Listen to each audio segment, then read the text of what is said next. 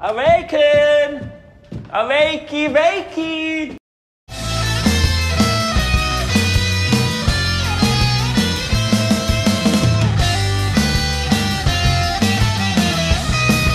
Vampire the Masquerade Bloodlines surprised me by making me think of the future more than the past, and that's pretty impressive for a game that's over a decade and a half old.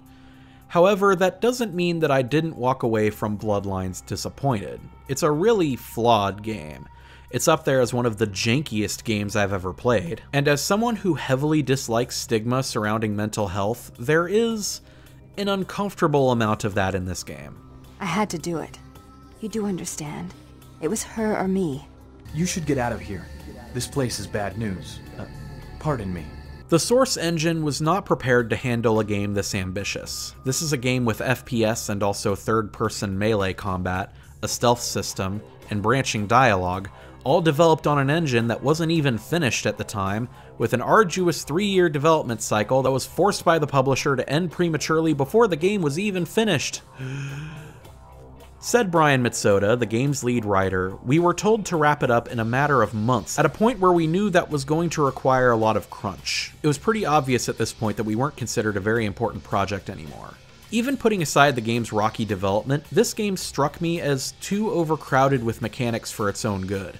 There are a lot of interlocking systems that are just not playing nice with each other.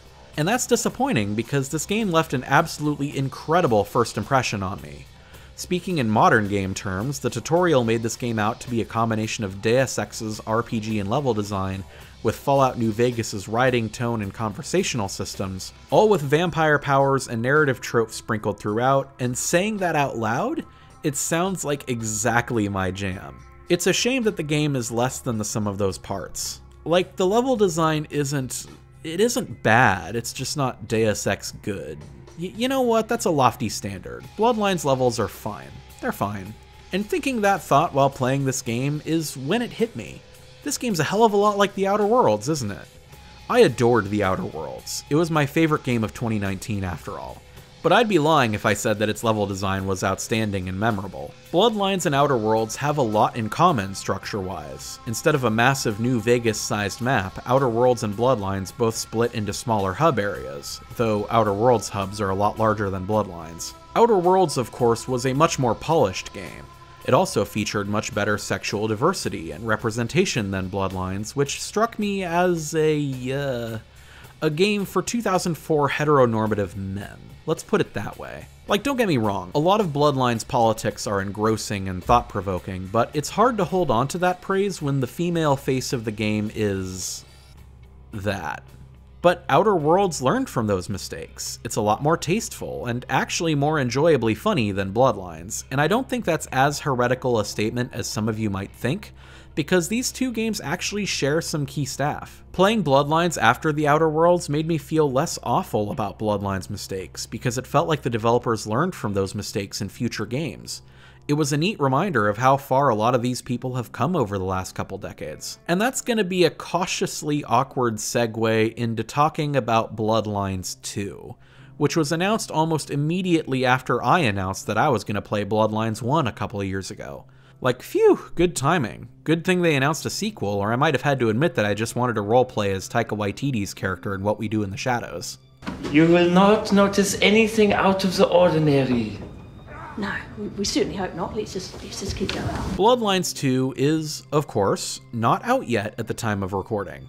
If not for some delays, it might have been out by now, but it's not. Like its predecessor, it's also been having a seemingly rocky development cycle.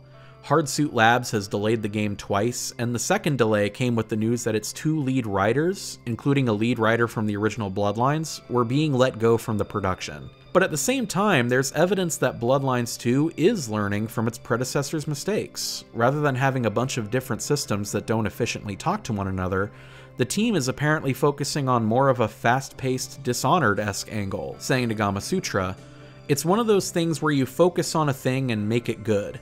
It's another set of challenges that you don't have to take on if you decide to make one thing really good." Brian Mitsoda also mentioned to Rock Paper Shotgun that they're putting in more research to make the Malkavians a more tasteful, less stigmatizing representation of mental illness. Though this was 9 months before he was let go from the project, so Shrug. This place is bad news. Pardon me.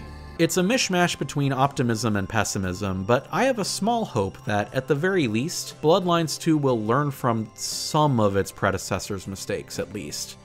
And even if it doesn't, we're still seeing other designers of the original Bloodlines moving on and creating better work, and in spite of Bloodlines' flaws, that's a very encouraging sight to behold. I look forward to seeing where a lot of this crew goes next, together or not.